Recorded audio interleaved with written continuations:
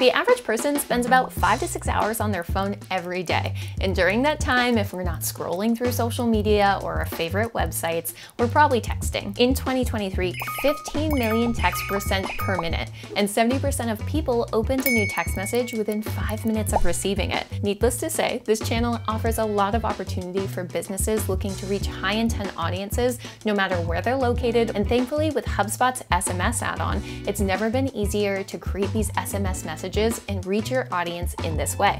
Here's how it works. So as mentioned, the SMS tool comes with a bit of a prerequisite checklist that you want to make sure that you've completed before diving in and creating using the tool.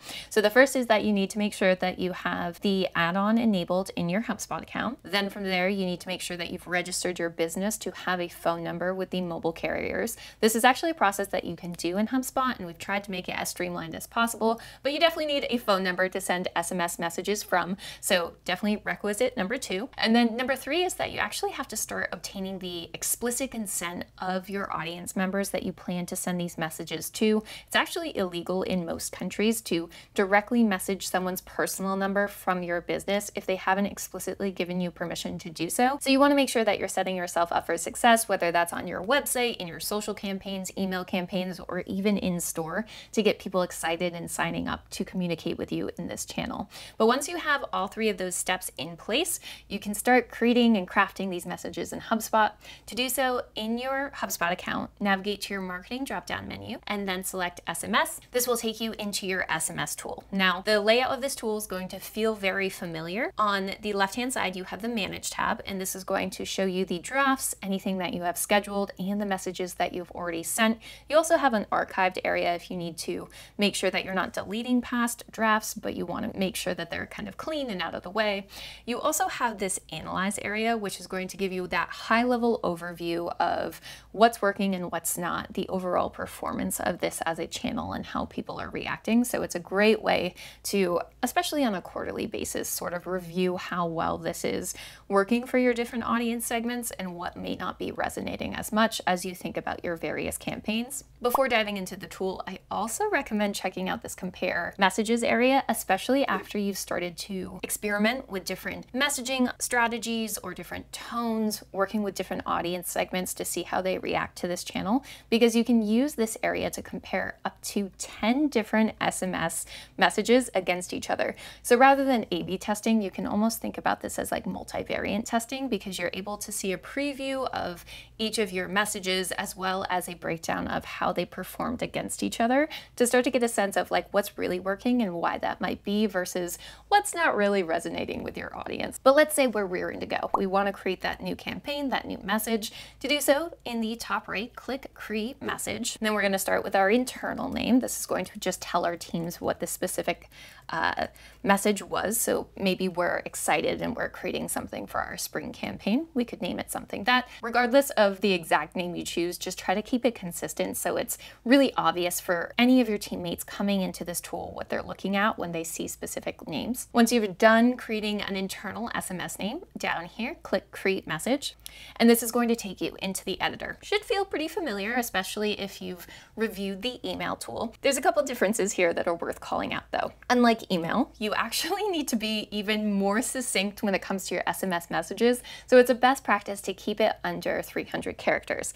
Now the reason that is SMS messages actually have a character limit, so once you start going over the limit, it starts sending your message as multiple messages, which just decreases the engagement in your messages over time. So here you want to be super succinct, super punchy with your copy, and once you're feeling really good with the copy and the preview and how everything's looking, you can then navigate to the Settings tab, and this is going to make sure that all of your defaults are feeling correct. So your internal name's correct, the default language is correct, and then if you're associating this with a larger promotional efforts in one of your campaigns, you can actually associate this SMS message with that using the campaign dropdown. Then using the Sending tab, we can get into some of the good stuff. So here you can definitely schedule this for later. That's a really popular option, especially if it's associated with the campaign. But you can choose to send out your SMS immediately if you know that this is a promotion that has to go out as quickly as possible. Maybe it's a time-sensitive campaign that you're reacting to. If you are scheduling for later,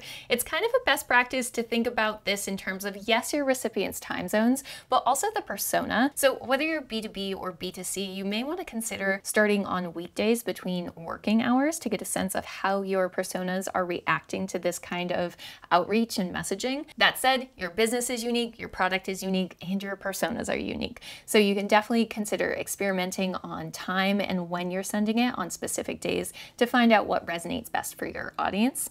Now, speaking of recipients, that brings us to the recipients area, and the Send To dropdown is going to let you select a list of the folks that you want to send this specific SMS to. Now, you also have this option of the Don't Send To list area. Now, this is going to be particularly important if you have various segments that you're nurturing with slightly different content or promotional offers, because it's essentially going to explicitly make sure that they do not receive this specific campaign. Again, as you have certain audiences that you're nurturing using different campaigns, this becomes more and more important. Now, we need to make sure that this message renders the way that we're expecting to. So another great practice to consider is the Send Test Message area. This allows you to send this text message to your team or even to yourself just to make sure that everything, whether that's your words or your emojis or whatever you're sending to your audiences, is actually rendering as expected. Like email, it's just a best practice to make sure everything's firing as expected before you send it to your entire audience. Now, once everything is looking good and feeling good, you can then go to this review and schedule area. If you have this message designated to be sent now, this is going to allow you to immediately send this message to your audiences, or in the case of this message, it's going to allow us to schedule it for later by clicking Schedule Message. Now, throughout this tutorial, you may have seen this little widget and thought, Jory, what is this and why is it about to save my life? This is for my professional and enterprise users, and peanut butter me jelly. This is a shortcut to the HubSpot collaboration tools, and when I tell you this is going to make you more efficient, I mean it. So HubSpot's collaboration tools facilitate efficient teamwork, allowing teams to more easily communicate, coordinate tasks, and collaborate in real time. This is because you can create comments and comment, mention people on the fly, and even assign tasks to make sure that your team knows what they need to be doing, what they need to be reviewing, and how they can help make sure that your promotion goes out on time. So by streamlining processes and promoting this seamless collaboration, these tools are really designed to help teams effectively work together to achieve better results. You even have access to a quick marketing calendar so everyone stays on the same page, all without interrupting your day-to-day workflow. That's working smarter, not harder. Have you subscribed to our YouTube channel yet? We have a ton of tutorials just like this one that cover best practices, technical tips, and more. Just be sure to hit that subscribe button. Trust me, you won't want to miss the amazing content we have coming your way. I'm Jory from HubSpot, and thanks for watching.